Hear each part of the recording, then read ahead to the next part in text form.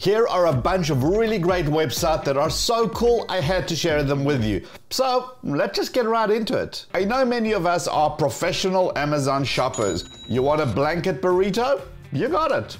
You want a yodeling pickle? Yep, that too. So it's pretty easy to find anything you're looking for when you know what you're looking for. But when it comes to clothes, things are a little harder to find. Let's say you saw an amazing outfit online and you just want to search for that jacket.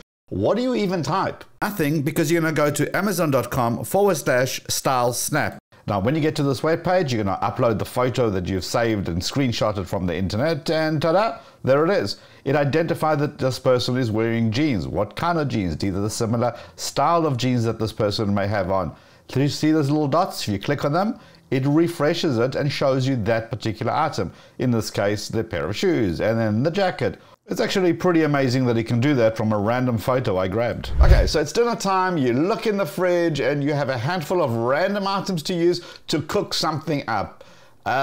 Maybe you should have added Amazon food to your cart, but of course you didn't. And even the Uber Eats guy kind of gives you the side eye. So what do? Well, you head over to this website. This is supercook.com, and the first thing you do when you get to the website is you're going to add the ingredients that you currently do actually have, and they get added to the pantry. Now, the more ingredients that you add to your pantry, the more items that you have laying around your home, well, the more recipes this is going to be able to put together for you based on those ingredients. So based on the items that I have, it can make 159 recipes. And if I add olive oil, well, that goes up to 205. Okay, so what are my options? I scroll down, find something, click on it, I look at the ratings, I can see the ingredients, just to confirm that I do actually have everything. I can see the calorie counts and nutritional factors at the bottom, and then I simply can go and click on view full recipe and then go ahead and make it. So you know when you watch a TV show or a movie, they usually have awesome soundtrack to set the mood between the scenes or just some general good vibes. I often want to know what song that was, but of course it's on for a short period of time and usually dialogue on top of it, so shazamming that is just simply not possible. Well, now I discovered TuneFind. So tunefind.com is the website you want to head out to. I'm going to do a quick search for Stranger Things. Select the episodes, select the season, and there it identifies the exact song that we'll use, who sang it, the artist, where can you listen for it, and you can even push the play button and have a little sample to make sure it's the right one. If you could go back in time, let's say 1 year or 5 years, what would you tell your younger self? Besides which stocks to buy, of course. Well, you can actually do that. Imagine in 5 years' time opening up your email and seeing an email that you wrote to yourself from today. How amazing would that be? What would you even say to your future self? What would you say to your kids or to your partner? I love this so much, and check this out. Head over to futureme.org where you can write a letter to the future. Simply begin typing anything that you want to tell yourself in a couple of years, and this email will pop up in the inbox.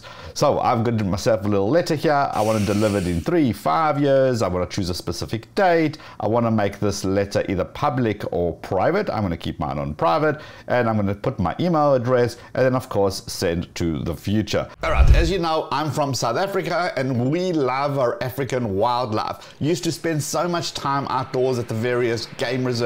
By now being in the US, I kind of miss those night drives looking for those lions or stumbling across a herd of elephants. To get my wildlife fix, I head over to this next website, explore.org. And at the top, you got a whole bunch of categories to choose from. I'm going to choose Africa, of course. I'm going to choose Africa. Oh my God, look at that. A herd of elephants captured live. This is happening right now with the little baby calves. This is so cool.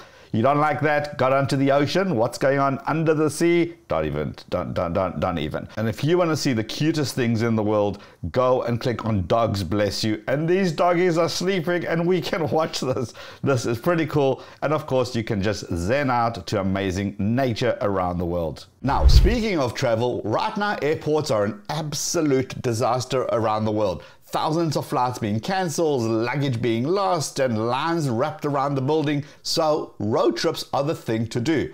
But let's be honest, long road trips are not super fun unless you know about this website. Go to makemydrivefun.com, put your source and destination, and then it will pick out all the cool things to do along the way. It even works internationally. Here's from Johannesburg to Cape Town, and I simply hover over the items and I can go check it out. Look, there's something magical about being at the beach and hearing those waves roll up, or being in the forest, hearing those birds chirping as you walk by a stream. So in between our various road trips, let's bring those awesome nature sounds indoors with this site. Head over to noises.online and you see this website with a whole bunch of various icons. Each one of those is a different scene, different mood, and you can simply click on it. You can create your entire scene and simply let this beautiful music play in the background as you're doing whatever it is you're doing.